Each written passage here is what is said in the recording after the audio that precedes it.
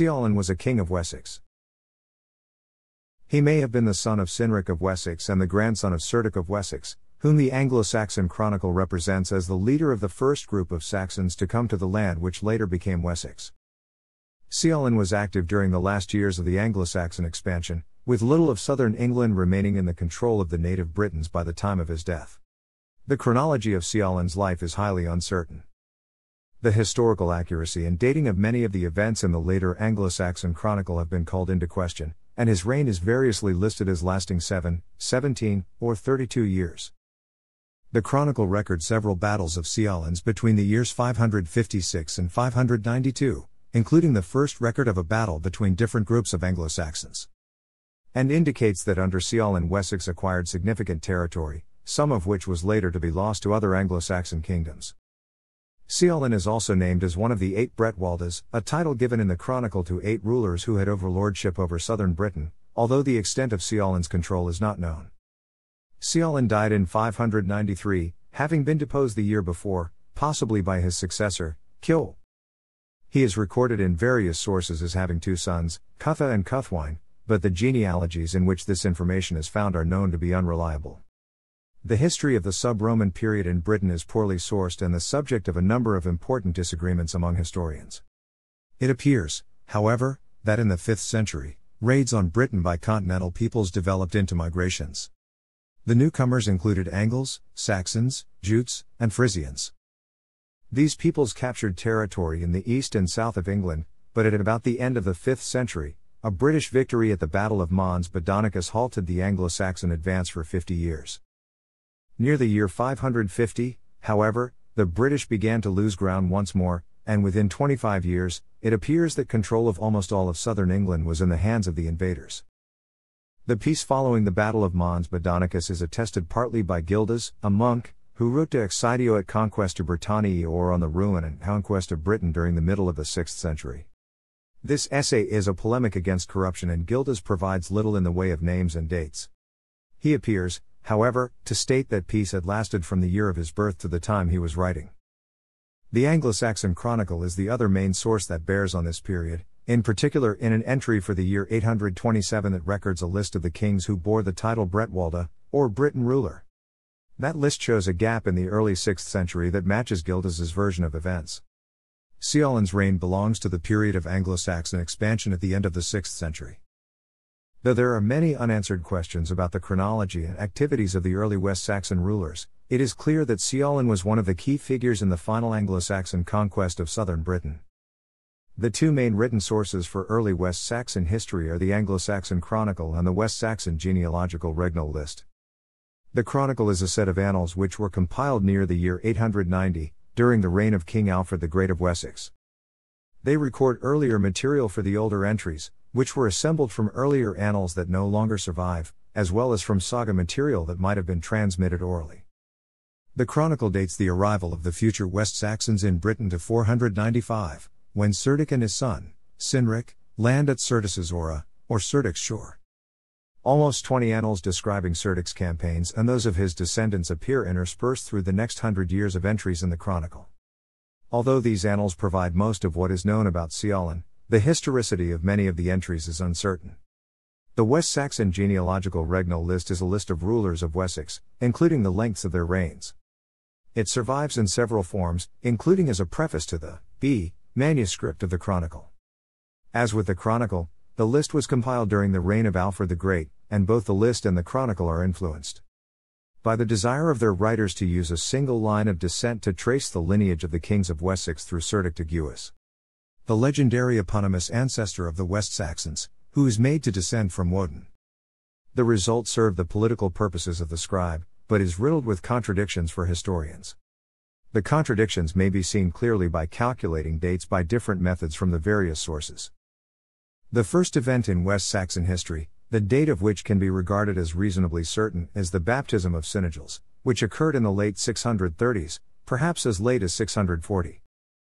The Chronicle dates Cerdic's arrival to 495, but adding up the lengths of the reigns as given in the West Saxon genealogical regnal list leads to the conclusion that Cerdic's reign might have started in 532, a difference of 37 years.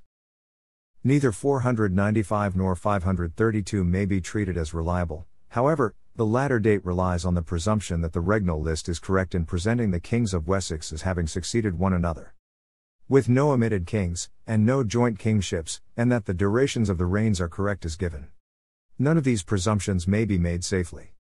The sources also are inconsistent on the length of Ceaulin's reign. The Chronicle gives it as 32 years, from 560 to 592, but the regnal lists disagree. Different versions give it as 7 or 17 years.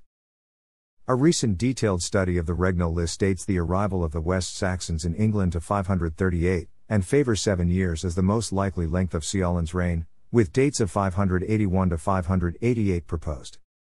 The sources do agree that Ceaulin is the son of Cynric, and he usually is named as the father of Caelin. There is one discrepancy in this case. The entry for 685 in the A version of the Chronicle assigns Ceaulin a son, Caelin, but in the 855 entry in the same manuscript, Caelin is listed as the son of Caelin. Caelin also is named as Ceaulin's brother in the E and F versions of the Chronicle, in the 571 and 568 entries, respectively. Whether Ceaulin is a descendant of Cerdic is a matter of debate. Subgroupings of different West Saxon lineages give the impression of separate groups, of which Ceaulin's line is one.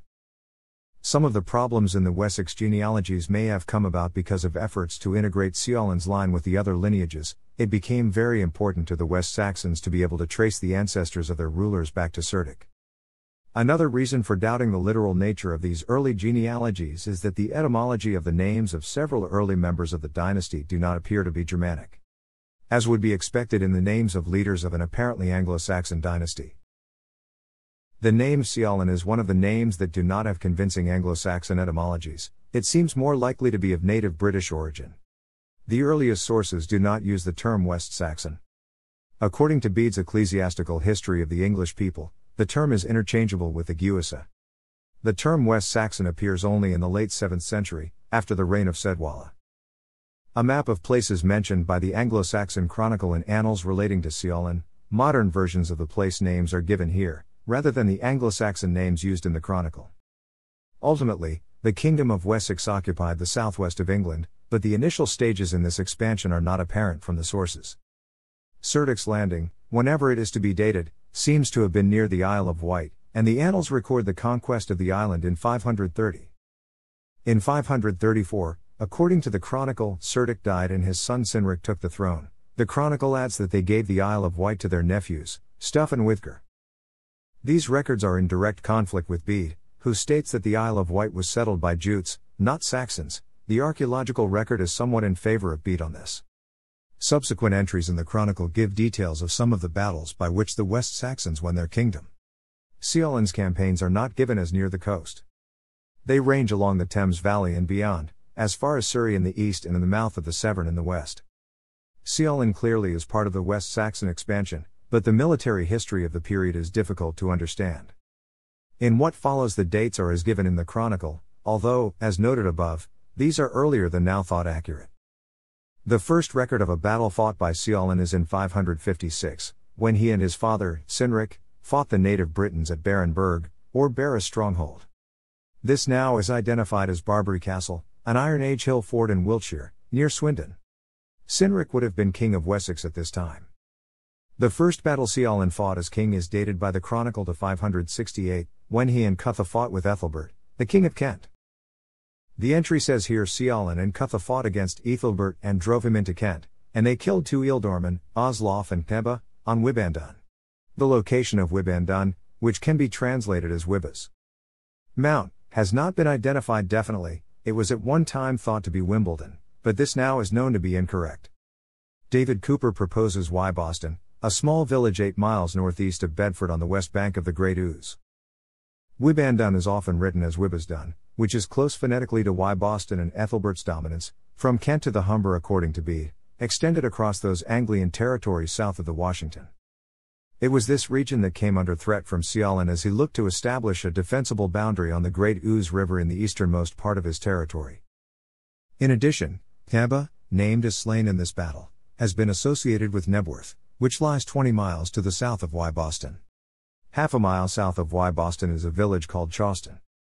The origin of the place name is unknown but might be derived from the Old English Ceauston or Ceaulinston. A defeat at Wyboston for Ethelbert would have damaged his overlord status and diminished his influence over the Anglians. The idea that he was driven or pursued into Kent should not be taken literally. Similar phraseology is often found in the Chronicle when one king bests another. A defeat suffered as part of an expedition to help his Anglian clients would have caused Ethelbert to withdraw into Kent to recover. This battle is notable as the first recorded conflict between the invading peoples. Previous battles recorded in the Chronicle are between the Anglo-Saxons and the native Britons.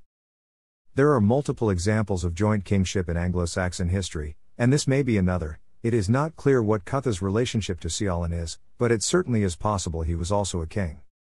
The annal for 577 below is another possible example. The annal for 571 reads, "Here Cuthwolf fought against the Britons at Bedcanford, and took 4 settlements, Limbury and Aylesbury, Benson and Ensham, and in the same year he passed away."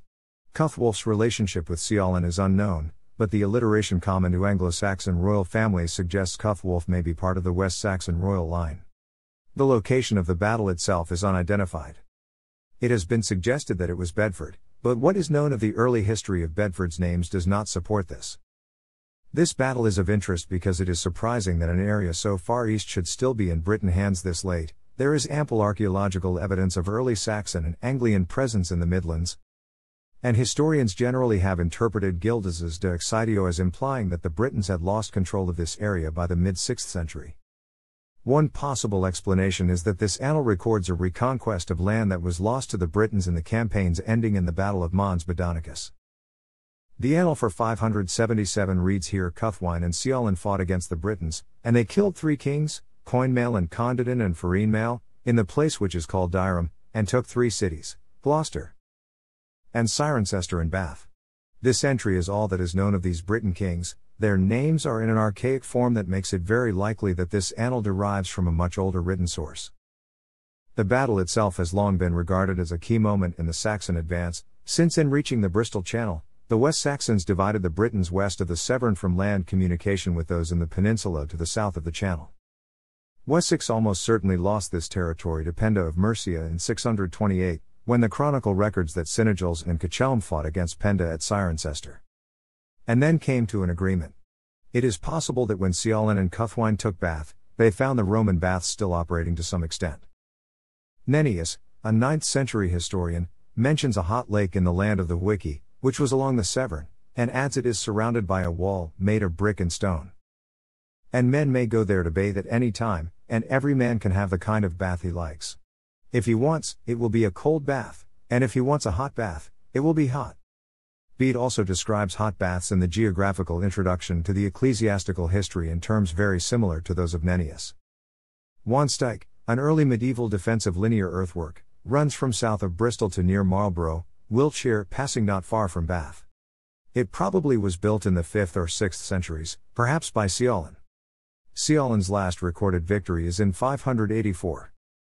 The entry reads, "Here Ceaulin and Cutha fought against the Britons at the place which is named Feathan League, and Cutha was killed, and Ceaulin took many towns and countless war loot, and in anger he turned back to his own territory." There is a wood named Feathily mentioned in a 12th century document that relates to Stoke Lynn, in Oxfordshire, and it now is thought that the Battle of Feathan League must have been fought in this area. The phrase "in anger he turned back to his own" probably indicates that this annal is drawn from saga material, as perhaps are all of the early Wessex annals. It also has been used to argue that perhaps Ceaulin did not win the battle and that the chronicler chose not to record the outcome fully. A king does not usually come home in anger after taking many towns and countless war loot. It may be that Ceaulin's overlordship of the southern Britons came to an end with this battle. In the entry for 827 in the C. manuscript of the Anglo-Saxon Chronicle, listing the 8 Bretwaldas, Ceaulin's name can be seen in the 5th line, spelled Ceaulin. About 731, Bede, a Northumbrian monk and chronicler, wrote a work called The Ecclesiastical History of the English People. The work was not primarily a secular history, but Bede provides much information about the history of the Anglo-Saxons, including a list early in the history of 7 kings who, he said, held imperium over the other kingdoms south of the Humber. The usual translation for imperium is overlordship. Bede names Ceaulin as the second on the list, although he spells it Caelin, and adds that he was known in the speech of his own people as Ceawlin. Bede also makes it clear that Ceaulin was not a Christian. Bede mentions a later king, Ethelbert of Kent, as the first to enter the kingdom of heaven. The Anglo-Saxon Chronicle, in an entry for the year 827, repeats Bede's list, adds Egbert of Wessex, and also mentions that they were known as Bretwalda, or Britain ruler. A great deal of scholarly attention has been given to the meaning of this word. It has been described as a term of encomiastic poetry, but there also is evidence that it implied a definite role of military leadership. Bede says that these kings had authority south of the Humber, but the span of control, at least of the earlier Bretwaldas, likely was less than this. In Ceaulin's case, the range of control is hard to determine accurately, but Bede's inclusion of Ceaulin in the list of kings who held imperium, and the list of battles he is recorded as having won, indicate an energetic and successful leader who, from a base in the Upper Thames Valley, dominated much of the surrounding area and held overlordship over the southern Britons for some period. Despite Ceaulin's military successes, the northern conquests he made could not always be retained. Mercia took much of the Upper Thames Valley, and the northeastern towns won in 571 were among territories subsequently under the control of Kent and Mercia at different times. Bede's concept of the power of these overlords also must be regarded as the product of his 8th century viewpoint. When the ecclesiastical history was written, Ethelbald of Mercia dominated the English south of the Humber, and Bede's view of the earlier kings was doubtless strongly colored by the state of England at that time. For the earlier Bretwaldas, such as Alan Ceaulin, there must be some element of anachronism in Bede's description. It also is possible that Bede only meant to refer to power over Anglo-Saxon kingdoms, not the native Britons. Ceaulin is the second king in Bede's list. All the subsequent Bretwaldas followed more or less consecutively, but there is a long gap, perhaps 50 years, between Earl of Sussex, the first Bretwalda, and Ceaulin. The lack of gaps between the overlordships of the later Bretwaldas has been used to make an argument for Ceaulin's dates matching the later entries in the Chronicle with reasonable accuracy.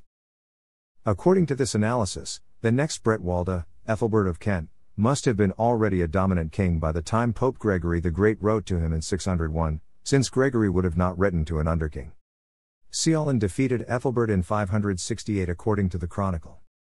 Ethelbert's dates are a matter of debate, but recent scholarly consensus has his reign starting no earlier than 580. The 568 date for the battle at Wibandun is thought to be unlikely because of the assertion in various versions of the West Saxon genealogical regnal list that Ceaulin's reign lasted either 7 or 17 years. If this battle is placed near the year 590, before Ethelbert had established himself as a powerful king, then the subsequent annals relating to Ceaulin's defeat and death may be reasonably close to the correct date. In any case, the battle with Ethelbert is unlikely to have been more than a few years on either side of 590.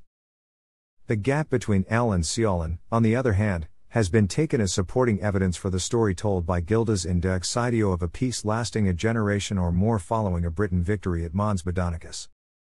Ethelbert of Kent succeeds Ceaulin on the list of Bretwaldas, but the reigns may overlap somewhat. Recent evaluations give Ceaulin a likely reign of 581 to 588. And place Ethelbert's accession near to the year 589, but these analyses are no more than scholarly guesses. Ceaulin's eclipse in 592, probably by Ceaul, may have been the occasion for Ethelbert to rise to prominence. Ethelbert very likely was the dominant Anglo-Saxon king by 597. Ethelbert's rise may have been earlier. The 584 annal, even if it records a victory, is the last victory of Ceaulin's in the Chronicle, and the period after that may have been one of Ethelbert's ascent and Ceaulin's decline. The state of Anglo-Saxon England at Ceaulin's death. Ceaulin lost the throne of Wessex in 592. The annal for that year reads, in part, here there was great slaughter at Woden's Barrow, and Ceaulin was driven out. Woden's Barrow is a tumulus, now called Adam's Grave, at Alton Priors, Wiltshire. No details of his opponent are given. The medieval chronicler William of Malmesbury, writing in about 1120, says that it was the Angles and the British conspiring together. Alternatively, it may have been Ceaul, who is supposed to have been the next king of Wessex, ruling for 6 years according to the West Saxon genealogical regnal list. According to the Anglo-Saxon Chronicle, Ceaulin died the following year. The relevant part of the annal reads, here Ceaulin and Caelin and Caelin perished. Nothing more is known of Caelin and Caelin, although they may have been members of the Wessex royal house. Their names fit the alliterative pattern common to royal houses of the time. According to the regnal list, Ceaul was a son of Cutha, who was a son of Cynric, and Ceolwulf, his brother, reigned for 17 years after him. It is possible that some fragmentation of control among the West Saxons occurred at Ceaulin's death. Ceaul and Ceolwulf may have been based in Wiltshire, as opposed to the Upper Thames Valley. This split also may have contributed to Ethelbert's ability to rise to dominance in southern England. The West Saxons remained influential in military terms. However, the Chronicle and Bede record continued military activity against Essex and Sussex within 20 or 30 years of Ceaulin's death. Primary sources, secondary sources. Thanks for watching.